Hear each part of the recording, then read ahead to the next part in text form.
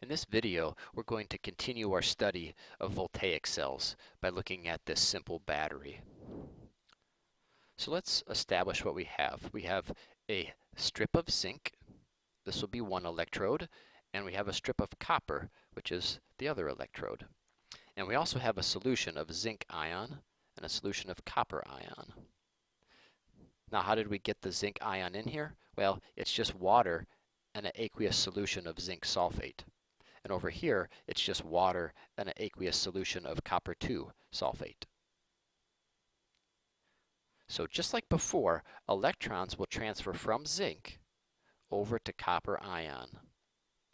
So let's see if we can follow this path.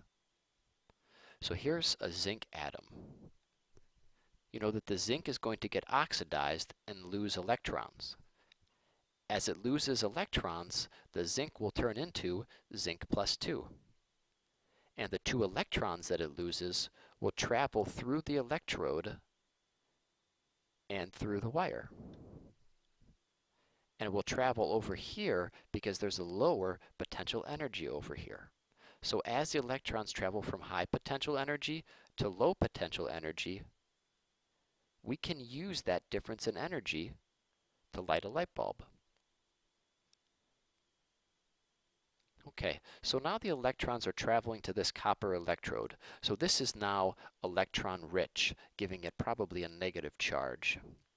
And you know that this copper plus 2 is going to get reduced. So the copper plus 2 will be attracted to the negative electrons that are located in the bar. So when copper plus 2 comes in contact with those extra electrons, it turns into elemental copper. So what we should see over time is that this bar begins to get bigger and bigger and more copper accumulates on it. Conversely, this electrode gets smaller and smaller because the ink is eaten away or is oxidized away and enters the solution. Because we have oxidation here at this electrode's called the anode. And this electrode is called the cathode because we have reduction taking place there. Now we've established that electrons are flowing from this side to this side. Well, very quickly, these negative charges would build up and it would create a separation of charge or an imbalance. So what's required in all these type of batteries is something called a salt bridge. And inside the salt bridge, of course, is salt, probably sodium sulfate, something like that. So if we're sending negative charges over here, in order to complete the loop, these negative sulfates will have to travel this direction. Conversely, these sodiums are positive will travel this way. So we're not going to spend too much time studying this salt bridge, but just keep in mind that the salt bridge is there in order to allow the reaction to continue so charge doesn't build up. Now let's go ahead and write the half reactions, one for zinc and the other for copper. So once again, we see zinc is turning into zinc ion as it loses 2 electrons. And copper ion is gaining 2 electrons and being reduced to elemental copper.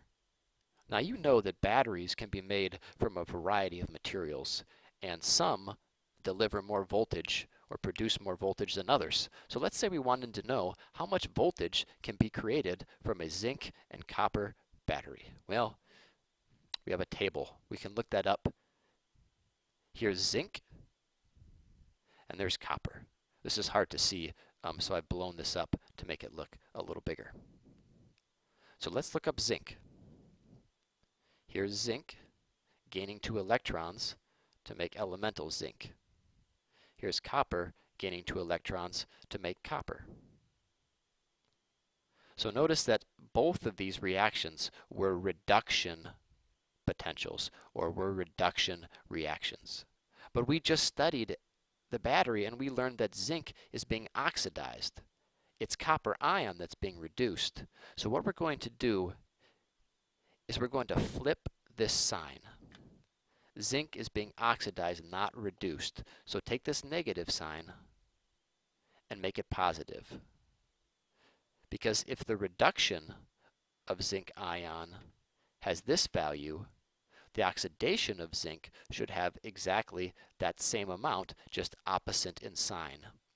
So we'll have positive 0.7626 and 0.340. So here's the potentials for each half cell.